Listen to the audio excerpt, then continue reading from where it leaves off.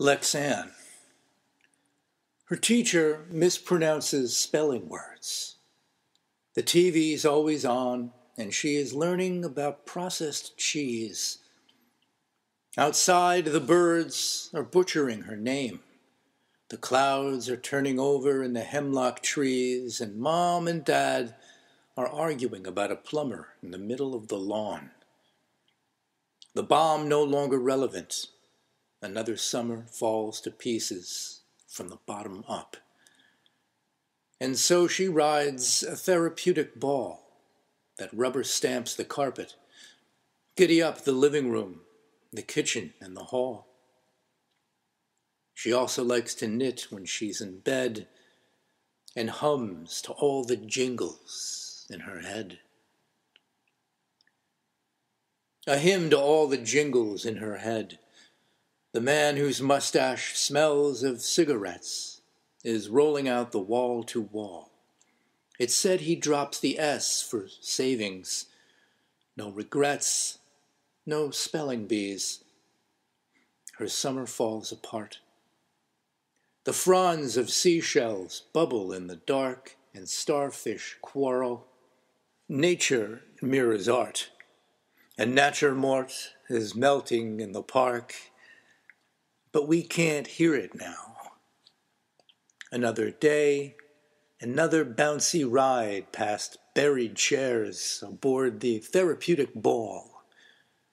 Let's stay inside again today, and stay downstairs, for on this globe shall ye be exercised. The revolution will be televised.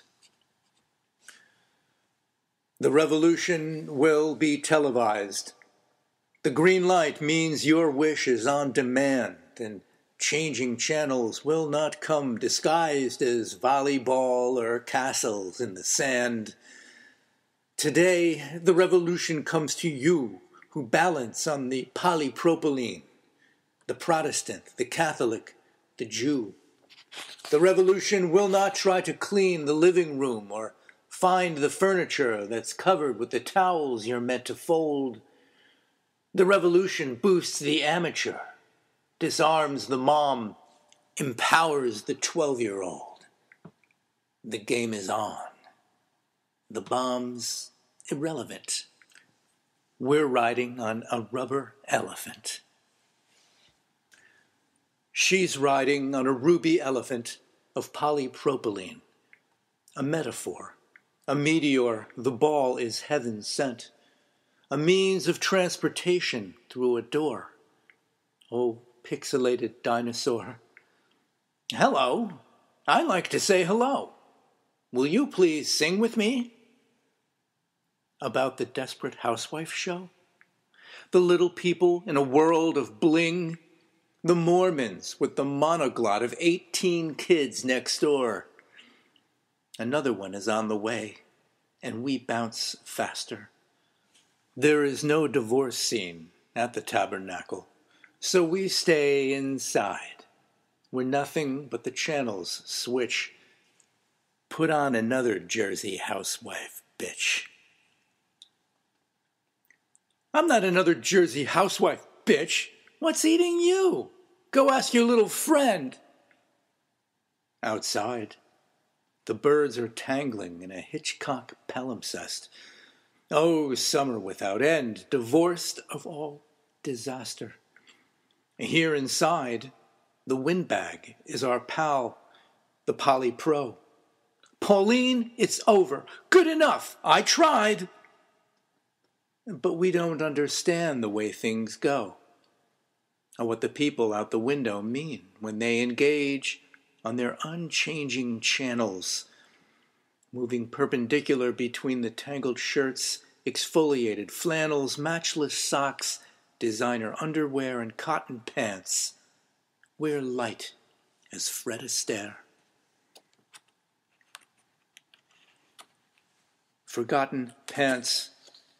The sight of Fred upstairs and Ethel, our imaginary friends, reminds us of the cyclical affairs of situation comedy. It ends in tears and starts again. It fucks you up. Oh, Lucy, honey, where? Ricardo's wrinkled in his rented tux, and Lucy's at the club. Get out of here. It's happening again. The Eskimo on saxophone defies the mariachi troubadours by cueing Harpo. No, they pleaded with her not to mime Pagliacci or play that push me pull you thing with mirrors. It fucks you up.